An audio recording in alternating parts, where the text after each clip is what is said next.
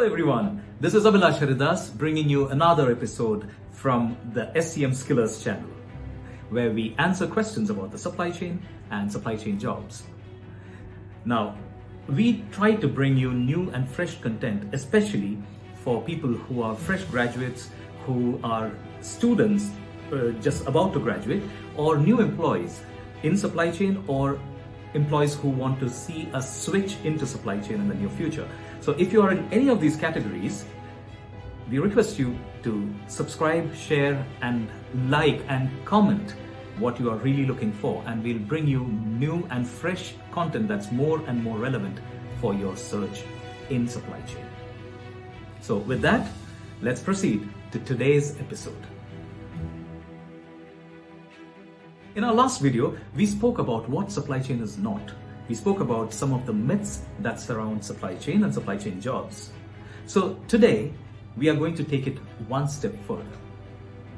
Well, if we have spoken about what supply chain is not, it begs the question, then what is the supply chain?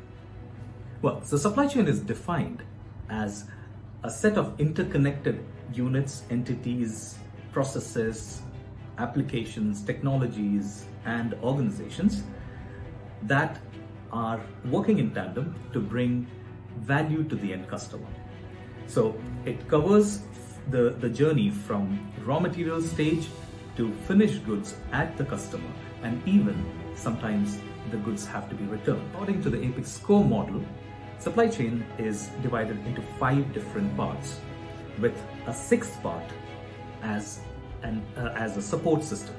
Right? So the 5 core are plan, which is the planning function, where you figure out what to make, how much to make, what is the demand in the market, and how to really solve for that demand, how to get the supply for that demand.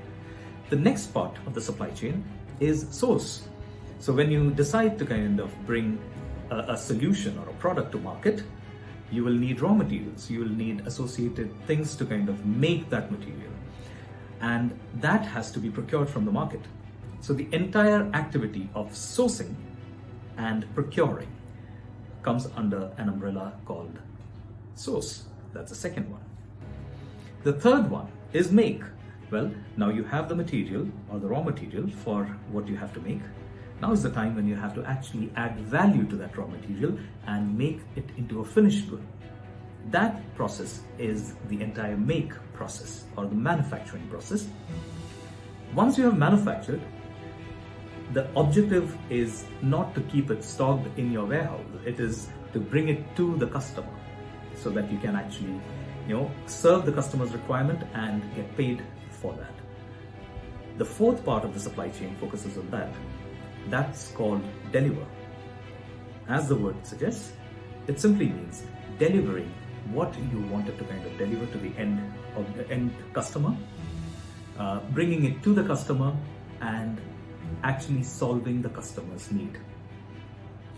The 5th part of the supply chain is the most interesting out of all of it, because that in a way determines what is the efficiency and the power of the earlier 4 stages, and that is called return. Return simply means, in case you take a material, you deliver a material to a customer, and for whatever reason the customer decides to return it, just to make the point of how critical this is today. E-commerce, which is one of the biggest areas that supply chain is very evident for B2C kind of a scenario, sees close to 40 to 50% of returns, which is a massive number, right? So the 5th part of the supply chain is returning material and the associated activities of returning. Now, while these are the 5 core elements that form the supply chain cannot work without having something to support it. And that support is called enable. Now, what is enable? Enable is not just one function, it is a set of different functions that help you to run a seamless supply chain. It includes IT and technology solutions, it includes transformative solutions, it includes master data management, and it includes, more than anything else, the entire interconnected financial aspect that run underneath the supply chain. The cost and the decision-making aspect that run underneath, the analytical aspect that runs underneath.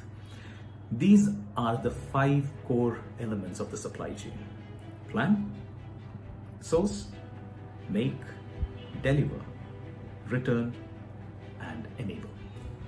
So hope that gives you a little bit more clarity of what the supply chain is and what are the different elements that form the supply chain. We will come back with you for another session with a lot more information, and we will build upon these topics in our subsequent videos. So keep watching, keep sharing your comments, and we'd love to hear what you would want to know next. Thank you, and for the time being, till the next one, goodbye.